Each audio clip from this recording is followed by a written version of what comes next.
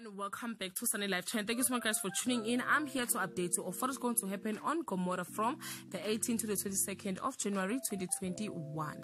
Tati desperately wants her mom to come back home and take control of their hijacking business so that they can make money again. And Togozo is given a serious wake-up call about his bad behavior. The Dlamini's peace is again shattered by Togozo's escapades, and Mazet welcome unfriendly guests who have a bone to pick with him. Mzansi realizes that she may be able to move away from her life of crime, but her sins will follow her everywhere. And Togozo's family and friends are fed up with his behavior. Mzansi is about to lose something she's been wanting forever.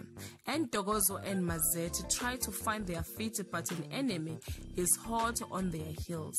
Later, Melusi and Gladys welcome Togozo home with open arms. Guys, this is all I have for today. You can leave your comment below and share your opinion.